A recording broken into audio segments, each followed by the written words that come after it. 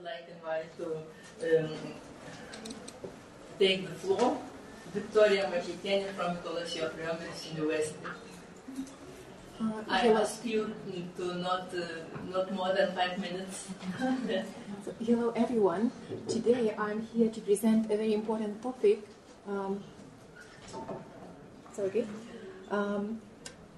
To my mind, and which is very pertinent to the topic of this conference of opening up resources and opening universities, that of media literacy in higher education, which is a very hot, debatable topic on the European level and international level.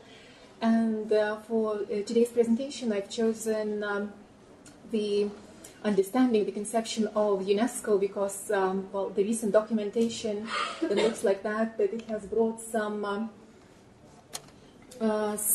order into the field. Because when I started analyzing and researching this subject, I've noticed that there are ample conceptions, ample terminology sets dealing with the issue, and finally you get lost and it only leads to confusion. And then with this new documentation by UNESCO and their proposition of this composite concept which unifies very important things, media and information literacy, by believing that literacy encompasses all types, all possible skills that we need in contemporary society, which is characterized by such descriptors as knowledge society, technologized society, consumer society, whatever, then probably knowledge society, to my mind, is the best description, because without knowledge we are nothing here. And then as regards technologies, these are very important things, but then pertaining to media literacy, the important thing is that we often talk about skills, knowledge skills, but then with this conception of UNESCO, the important thing is that they point out the issue of attitudes, our attitude to media, and our thinking about its effects and what it does to us. Like, we can master technologies, but media technologies, they also can master us, and without us being conscious about this, it might get a little bit off hand. And this summer I visited the wonderful city of Cordoba, University of Cordoba, where I talked to prominent researchers in the field of media literacy who really doing a wonderful job as regards implementation of all the policies and ideas in the practical field of that of education.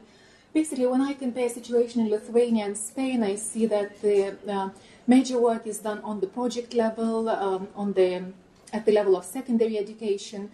But we cannot forget that it's always lifelong learning, it's always opening spaces, it's always new technologies that, as I've told you, not only we master technologies, but they also, in a way, master us.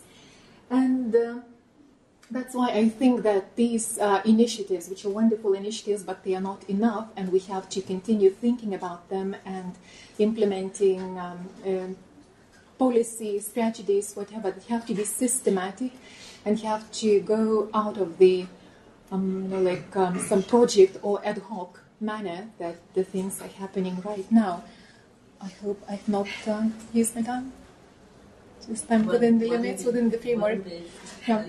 And then when I thought about my presentation today and this brief span of time that I have here, and the ideas that I wanted to present, I also thought that I would be very happy when in our discussions afterwards we could discuss the issue of what it means to be literate nowadays in the society that we live in, that is rapidly changing, where we cannot separate technologies, knowledge, human beings, and we have to take into consideration the thing that technologies and human beings are already